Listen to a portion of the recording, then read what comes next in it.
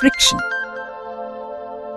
At the end of this topic, you will be able to learn basic concepts like types of friction, laws of friction, angle of friction, criteria for minimum force required for the body to impend, wedge and its application, applications of friction.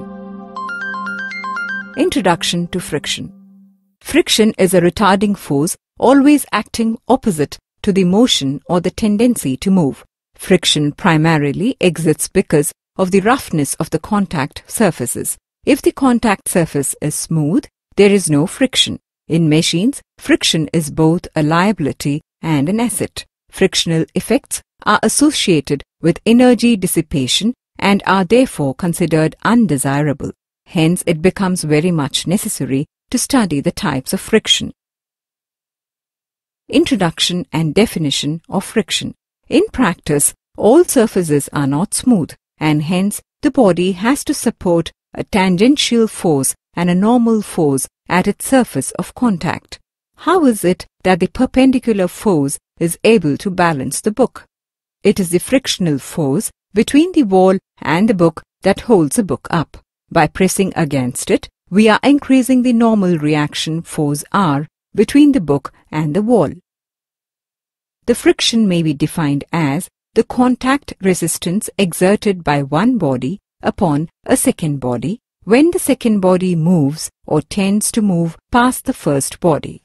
The section deals with problems involving frictional forces.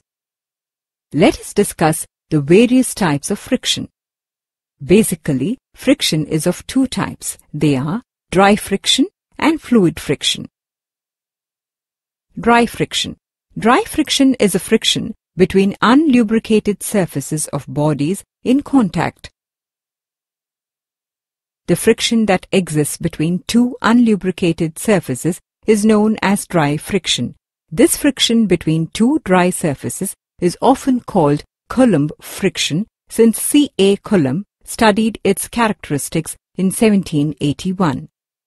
There are two types of dry frictions, which are as follows. 1. Sliding friction or solid friction. The friction that exists when one surface slides over another surface is known as sliding or solid friction. 2. Rolling friction. It occurs where one member rolls without slipping over another. It is a known fact that it requires more effort to pull a garden roller over a soft lawn than over concrete road. Yet, in neither case, there is any sliding. This occurs because no body is truly rigid, and hence rolling will cause continuous deformation of both surfaces, giving rise to internal friction. The flexible objects have the highest rolling friction. The rolling friction is always less than the sliding friction. For example, a load can be easily shifted from one place to another by rolling than by dragging or sliding it on the ground. Fluid friction. The friction that exists when the contacting surfaces are separated by a film of fluid is known as fluid friction. It arises when a film of fluid separates two surfaces and when layers of the fluid move over each other at different speeds. The fluid friction is important in the problems involving the flow of fluids through pipes and channels or dealing with bodies immersed in moving fluid. This type of friction is also termed as film friction or viscous friction. Let's discuss the angle of friction. Before knowing the angle of friction, let us learn what an impending motion is. The motion is said to be impending if the applied forces are such that the body is just about to slide. Look at the figure of a man pushing the carton. When the applied force is just about to make the carton move, then that motion is called an impending motion. If you consider the figure shown, you can see that F and N are reactive components of the total reaction NF exerted by the plane surface upon the block. The size of the angle between NF and N depends on the value of the frictional resistance F. If f is 0, this angle too is 0. As f increases, so does the angle. The particular value of this angle when maximum frictional resistance is acting is defined as the angle of friction. It acts at its maximum value of f only when the motion is impending. Tangent of the angle of friction is equal to the coefficient of friction. Wedge friction. For making final alignments, it is necessary to lift heavy blocks, machineries, precast beams, etc. slightly. This is done by driving in small pieces of metals or wood called wedges. In the picture you can see that wedge P is introduced to lift the block up. A wedge may be defined as a simple machine which is commonly used to transform an applied force into much larger forces directed approximately at right angles to the applied force. Wedges can also be used to give small displacements or adjustments to heavy loads. In solving wedge problems, it is convenient to consider the resultant reaction R instead of frictional force F and normal reaction N. Lame's theorem or the force triangle construction can be used in the analysis conveniently since the wedge will be in equilibrium under the action of three forces when self-weight is neglected.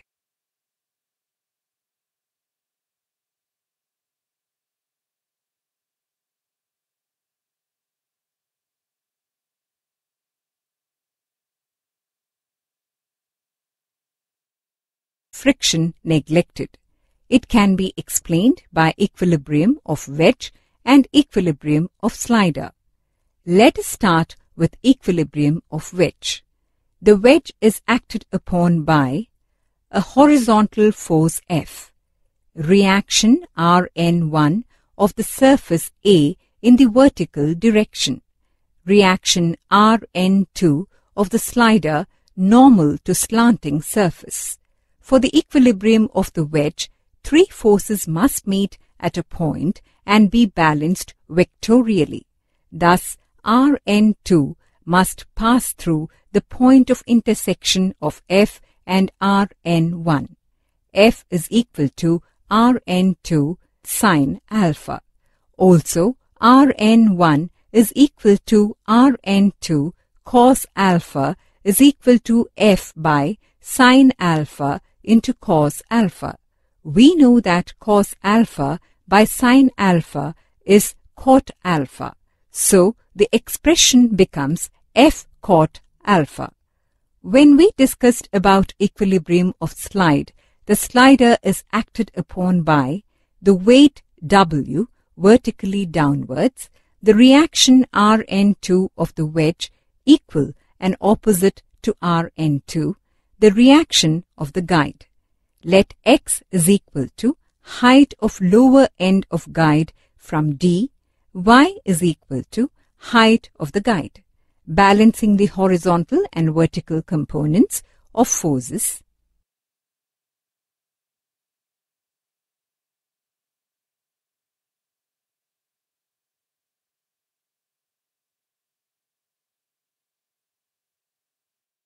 Let us understand the few basic concepts which will help to understand friction.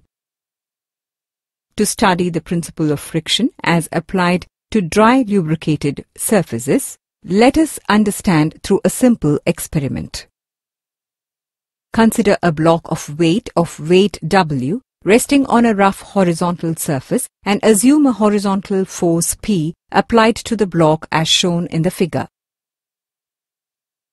When P is given, increasing values that are insufficient to cause the motion, the frictional resistance F increases correspondingly to maintain equilibrium. Eventually, the block is on the verge of moving and at this instant, F attains its maximum available value. Any further increase in P causes motion, but surprisingly, the value of F does not stay at its maximum but decreases rapidly to a kinetic value which remains fairly constant. Fundamental Laws of Friction. Coulomb, in 1781, conducted experiments on blocks tending to move without rotation on flat surfaces. He arrived at certain conclusions, which came to be known as Coulomb's laws of friction. The conclusions are: the total force of friction that can be developed is independent of the magnitude of the area of contact. For low relative velocities between sliding objects, the frictional force is practically independent of velocity.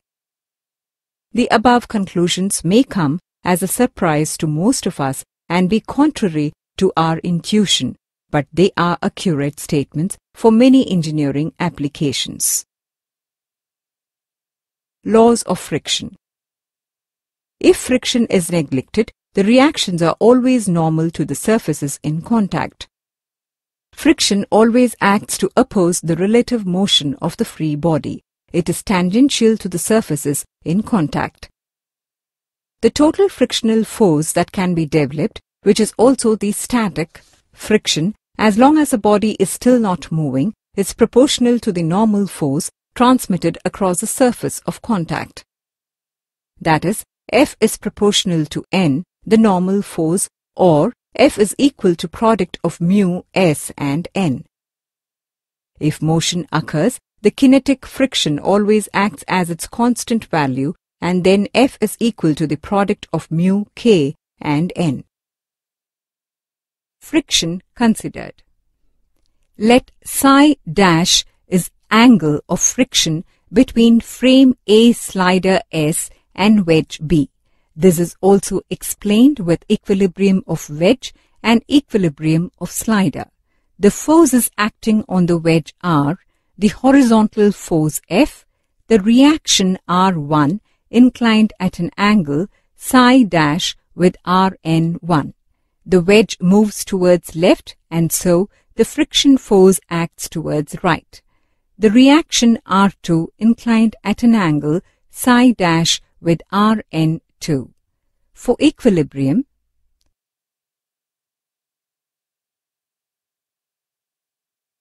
equilibrium of slider. The slider is acted upon by the reaction R2 dash of the wedge equal and opposite to R2. The weight W dash vertically downwards. The reactions R3 and R4 of the guide. Taking moments about O.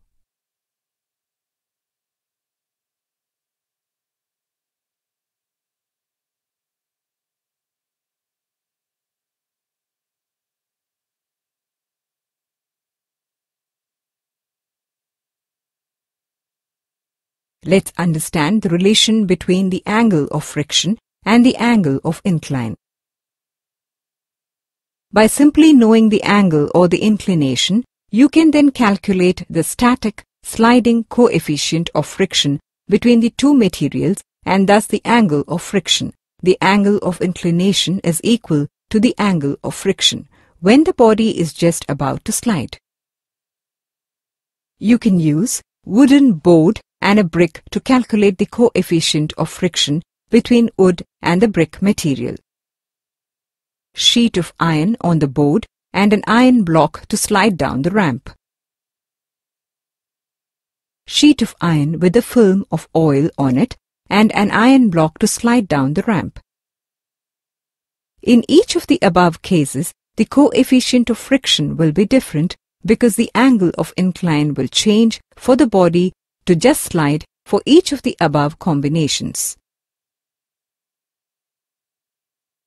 Ladder friction.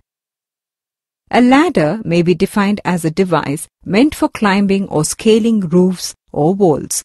Two long uprights of wood, iron or rope connected by a number of cross pieces called lungs form a ladder. It is important to know the forces acting on the ladder, which will help in solving problems on ladder friction. Self-weight of the ladder W acting at the center of gravity of the ladder. Normal reaction offered by the flow NF acting at A. Friction force offered by the floor FF acting along the floor. normal reaction offered by the wall NW acting at B, and friction force offered by the wall FW acting along the wall. This is considered negligible if the wall is smooth. In addition, the ladder is supposed to carry the weight of the person climbing it. Belt friction. Belts are extensively used to transmit power from one shaft to another shaft. The belts are classified as flat belts, V-belts. Flat belts are classified into open belt drive, crossed belt drive, and compound belt drive. The transmitted power, however, depends on the frictional resistance between the belt and the driving surface with which it is in contact. If the driving pulley is smooth, no frictional resistance exists, and therefore the tension throughout the belt will be constant and will have the same value on both sides of the pulley. But practically, this is not the case. The pulley is rough and the tensions on both sides of the pulley vary. Let us discuss the formula for tension, length of the open belt and crossed belt. Consider a flat belt which passes over a cylindrical drum as shown in the figure. Let T1 and T2 be the tension in the two parts of the belt, B is the angle of contact measured in radians, and M is the coefficient of friction between the belt and the pulley. Then the ratio between the two tensions is given by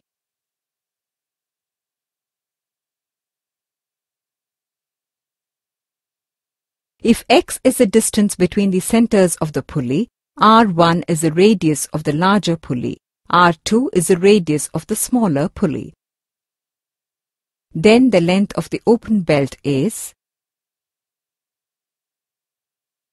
then the length of the cross belt is,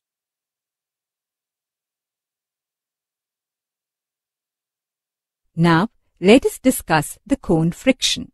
When a body is having impending motion in the direction of P, the frictional force will be the limiting friction and the resultant reaction R will make limiting friction angle alpha with the normal as shown in the figure. If the body is having impending motion in some other direction, again the resultant reaction makes limiting frictional angle alpha with the normal in the direction. Thus, when the direction of force P is gradually changed through 360 degrees, the resultant R generates a right circular cone with semi-central angle equal to alpha. If the resultant reaction is on the surface of this inverted right circular cone whose semi-central angle is limiting frictional angle alpha, the motion of the body is impending. If the resultant is within this cone, the body is stationary. This inverted cone with semi-central angle equal to limiting frictional angle alpha is called cone of friction. Now, let us learn about the centrifugal tension. You all know that when a particle of mass m is rotated in a circular path of radius r at a uniform velocity, a centrifugal force acts radially outward. A belt moving with a certain velocity on a pulley develops a centrifugal force which acts downwards from the center of the pulley. This force is known as the centrifugal tension of the belt. If V is the velocity of the belt in m by s and m is the mass of the belt per meter length, centrifugal tension Tc is equal to mv square. If T0 is the initial tension, T1 is the tension on the tight side, T2 is the tension on the slack side. Then T0 is equal to the sum of T1 and T2 by 2 when centrifugal tension is not considered, or T0 is equal to the sum of T1, T2 and 2 Tc by 2 when the centrifugal tension is considered. Power transmission by a belt. Power transmitted by the belt is given by where V is the linear velocity of the belt. Let the maximum tension in the belt be Tmax equal to sum of T1 and Tc, or T1 is equal to difference of Tmax and Tc, substituting for T1 in equation 2. Power transmitted is maximum under optimum value of V, that is, when dP by dV is equal to 0. By differentiating the equation 3, we get Tmax minus 3 mv square is equal to 0, or Tmax equal to 3 mv square, or Tmax is equal to 3 Tc since mv square is Tc. Under maximum power conditions, Tc is equal to Tmax by 3, and we know that Tmax is the sum of T1 and Tc. By substituting Tc value in this equation, we get Tmax is equal to sum of T1 and Tmax by 3, or T1 is equal to 2 by 3 Tmax. Now, let's discuss the procedure to solve problems in friction. When there is only one block on a horizontal plane or an inclined plane, it is easy to solve the problem of the force to be applied to make the block move by writing the free body diagrams, which should include all the forces, namely the weight of the block, applied force, the normal and frictional force between the contacts, and then solving for the unknowns using the equations of equilibrium, that is summation of x is equal to 0 and summation of y equal to 0. While solving for the unknowns, the problem can be made simpler by using frictional force in terms of the normal force with the help of the factor mu, the coefficient of friction. F is equal to mu n. By substituting for n in one of the equations of equilibrium, after finding out F, the force to be applied to make the block move can be found out. When it comes to two blocks, one above the other, or in the case of wedging, the problem has to be solved by writing the free body diagram of the blocks individually and applying the Lammas theorem or force triangle method. Numericals. A 200 newtons block is at rest on a 30 degrees incline. The coefficient of friction between the block and the incline is 0.20. Compute the value of a horizontal force P that will cause the motion to impend up the incline. Click to see the solution of the problem.